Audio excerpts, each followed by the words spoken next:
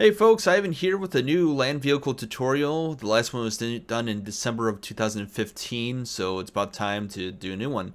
The first thing you want to do is have a nice flat surface to do your build on. I do not recommend building on a voxel at all. And so there's two ways of going about this. The first is a landing gear, and to get the smaller one you just press the landing gear twice. There it goes. Just weld that one up real quick. And alternatively, you can use a rotor. So I've got a rotor set up over here. I'm going to grind the head off of. Then I'm going to go into the platform menu, find the rotor, select it, and then have it add a small head to that, and you can weld it up there. Now the benefit to doing a rotor versus using a landing gear is that it will provide power to the vehicle through the station. But in this case, we're going to use the landing gear for demonstration. It's a little bit easier to deal with. And we're going to start with the very base of it. And so that's the base. You can note that I built it up 3 high past the landing gear. That's so I can see underneath the vehicle itself.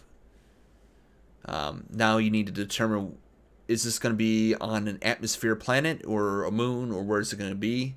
If it's not going to have an atmosphere, you're going to want to add an oxygen generator, and we're going to pop that one right behind the cockpit here. Now, alternatively, if the planet has an atmosphere, what you can do is add a vent. I prefer to add my vents to the front. That seems to be the easiest place to place them. It's got a small connector there on the cockpit. And in order to make it pull in air, you have to enable depressurization on that vent, and then it'll pull air in to the vehicle from that point. The next thing you're going to want is an oxygen tank. If you're going to be going into space or a non-atmospheric planet, that way it stores oxygen for you. And then we're going to work on storage. Now, what kind of storage do you want? You want small containers, big containers? It all depends on preference. Here's a large container. I don't recommend using those usually. I'm going to go with a medium container here. As you can see, they did not really have too many good connectors, so that's what I ended up with. I'll add in 2 medium containers there. The second one doesn't really matter. And then we're going to pipe this up. So the first thing I'm going to do is get a conveyor right there. Oh, there it goes. Come on. I apologize. I'm re-recording over it because the music was too loud. And over there, this will allow us to connect other things to this vehicle and kind of make it versatile. By putting those conveyors there, and then the rest will be piped as such. You have to be very careful when placing the pipe, otherwise it will not align correctly. Okay, the next step is to add some sort of power to your vehicle. I'm going to use small reactors. You can use solar panels and batteries and large reactors and all sorts of combinations thereof. But for this build, I'm going to use small reactors. I like having multiples of them just in case one gets knocked off. I'm not completely powerless. So I can shut off several of those reactors and just use them as backups as needed. Then the next step we're going to add in is a projector. I'm going to put that at the bottom there so it's well protected.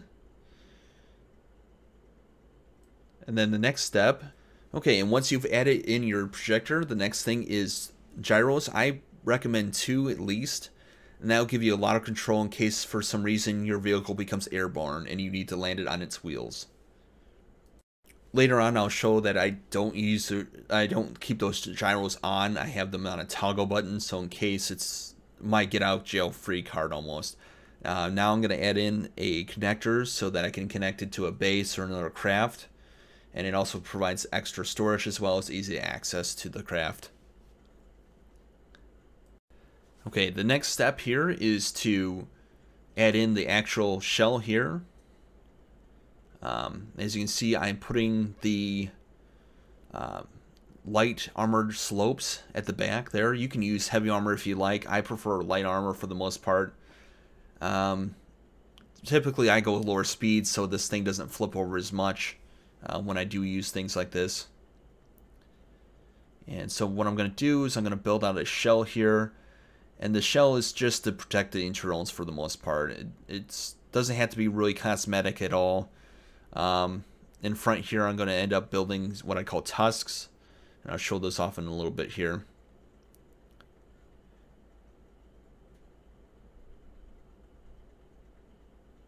Okay, and there I just sped forward a little bit. I added in a little bit of angle blocks to make it look a little bit nicer. They're called light armor inverted corners. I like to use them just to break up the boxiness of it all. And I'm just going to build out this one side real quick. Okay, and then I fast forward to having both sides done. Here are the tusks I talked about earlier. I put 2 in the front and 1 on top. This is to try to protect the cockpit as much as possible. I added a solar panel to the top to provide energy so that I can move uranium into the reactors. And then the last step, you want to add in some sort of communication like an antenna or a beacon. And now we're going to go and move on to wheels. And as you can see, I changed up the design a little bit. Originally it was going to be 1 block ahead, higher than that. And it did have ground clearance, but I wasn't happy with it, so I changed it. And I'm using 3x3 wheels. There are also 1x1s, which I'm not sure what those are used for, and 5x5s. You're going to want to make sure that you have enough clearance between the wheels as well, depending on the size that they are. As I'm pointing out here, I believe that's a 3 space in between them. And then I do the fronts. Now I always do the backs first, and then I do the fronts. That way that the backs are grouped up together and the fronts are grouped up together. And I'll show that when I go ahead and the things that I do to set up the wheel controls. And now I'm taking it off of its landing gear. Notice how I start from the bottom first and move my way up. That's to avoid possible breakage issues that you can encounter. Here I'm going to the wheels, and I'm going to select the first or the top 4. That's going to be my 4 backs, and I'm going to disable steering here, specifically because I don't want those back wheels to steer. I don't like how the vehicle is controlled when those have steering. There's various different types you can do, and here I'm going to show off the steering angle. And I go all the way up to, I believe it's 46. As you see, it goes way over, but the vehicle doesn't like to turn like that. So I'm gonna turn them back to, I think it was 18%, and then we'll move on to the testing here shortly. But before I go ahead and do the testing, I'm gonna show the gyros real quick. I select both of them. I add them to their own group there. I give it a name. I think it's gyro, and then I go to my toolbar, go to the groups, and put that on my toolbar and toggle it on and off. That way when I'm moving the mouse, it's not moving the vehicle back and forth, and I'm relying actually only on the steering itself.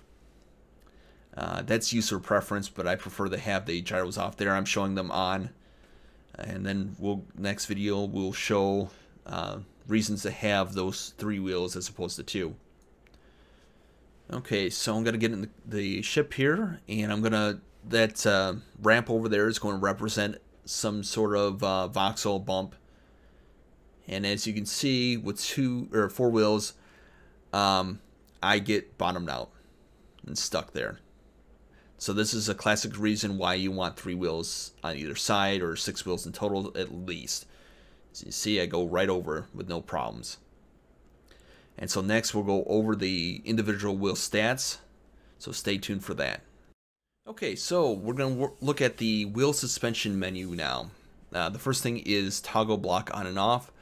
This will turn the block on and off. So if it's off, it won't work. The next thing is show block and terminal. If you turn this off, it will not show up in this menu.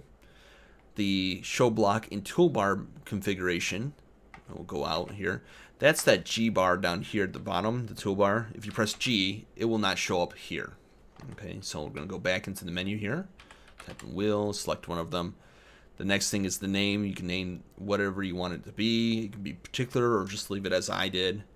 You can see how many times I've added and subtracted wheels from this throughout the course of the tutorial. Show on HUD, if you got an antenna like I do, you can check that on to see where that part is on your ship. Especially, that's very good for when you're naming stuff and such.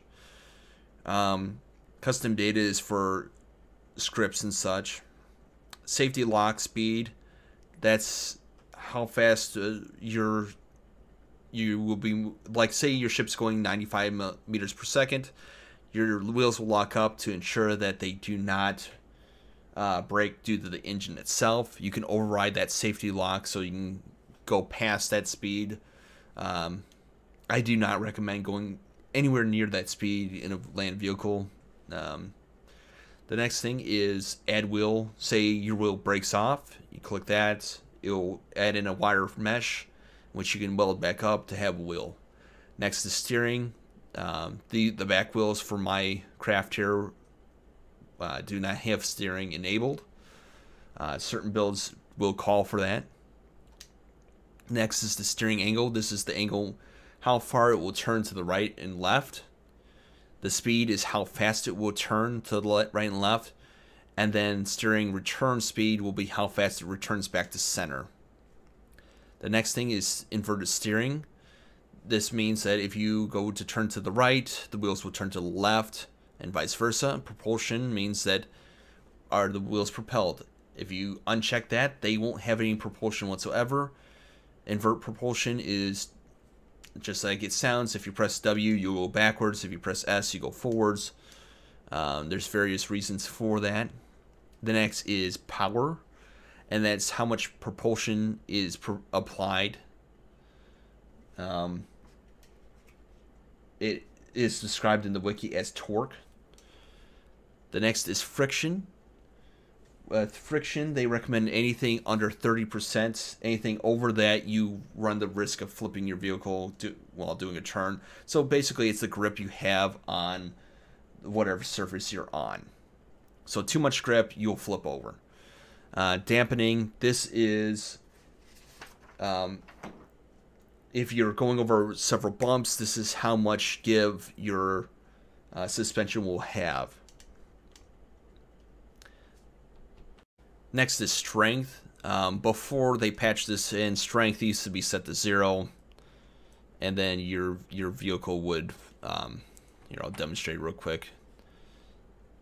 Basically, when you crafted or took it off the landing gear, it would just go flying onto the ground.